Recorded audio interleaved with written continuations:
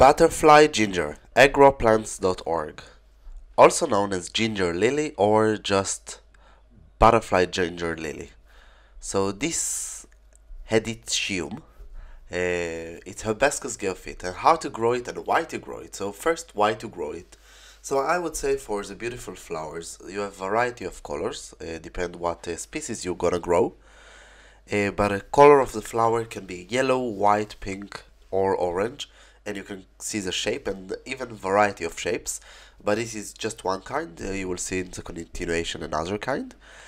Okay, so this is perennial evergreen. It's ornamental, as I said, for the beauty of the flowers, but the leaves are also normally and okay, not something significant. The flowers are fragrant, and this is, I think, important because it adds some, I don't know, like extra to the garden. So if you would like to grow it, there is a link below, you can purchase it, or link in the right top side. This is donation for our channel, and also don't forget to subscribe, it's very important, it helps to this channel to continue. And of course check other videos. So variety of climate that it can grow this plant will be tropical, subtropical, Mediterranean, or even a temperate climate. Hardiness zone from 8 plus. The leaves, as I said, you can have green, simple, or you can find species that are variegate. It's been green with white or green with yellow. So there is no point to describe the shape of the flowers, but as you can see, they are a bit unique than the usual, so it's very nice. Requirement how to grow it, so I would say slightly acid soil, rich soil, it's important, and just in the beginning, mulch. After this, the plant take care of himself, no point to add. And this is also keeps the moist of the soil. You can start to grow it by bulbs, seeds, or plant, just to buy a plant. And be aware it's invasive and aggressive plant, so if you plant it, it means that you don't need to work so much unless your condition is not really fit for this plant. Or it means that also be aware and consider not to destroy the area, the nature surround you. The best planting season will be in the spring, but in a tropical or in a hotter climate, let's say hardiness zone of 10B, can grow also from the spring to the autumn, and tropical can be all the year. Pruning can be all the year, the best in the winter and in the autumn. It's after the blooming time. Why? Because just you don't make problems, you don't prevent the plants in order to bloom. So this is important.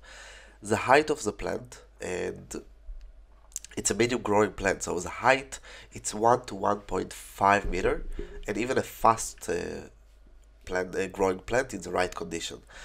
It's been 40 to 60 inches. Average amount of water, this is a water requirement. You can put even a big amount of water, it will be great for the plants. And the best will grow in full sun, because its performance of blooming will be the best, but half shade grow very well. So the season of the blooming will be from the summer to the autumn, depends the species.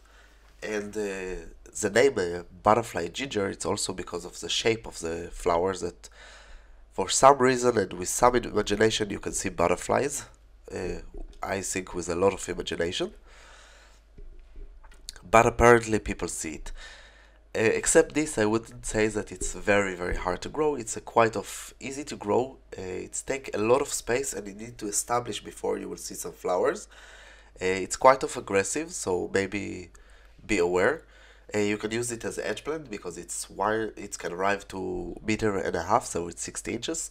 So it can make you a small wall, and it's growing very the density of the growth, it's very narrow, so you don't have like space between the plants. So it can, if with the right design of if you take all the bulbs and you take care that they will grow wherever you want. So let's say with 2 or 3 rows of this plant you can make a dense edge plant. Except this easy plant to grow without an actually special requirement. So be aware of this. That's all from growplants.org. Don't forget to subscribe, visit our website, And of course, if you have any question, just ask. You have here links about more videos, some lists, subscribe, and of course purchase a plant, and this is donation for our channel. I hope you enjoy and come visit us again.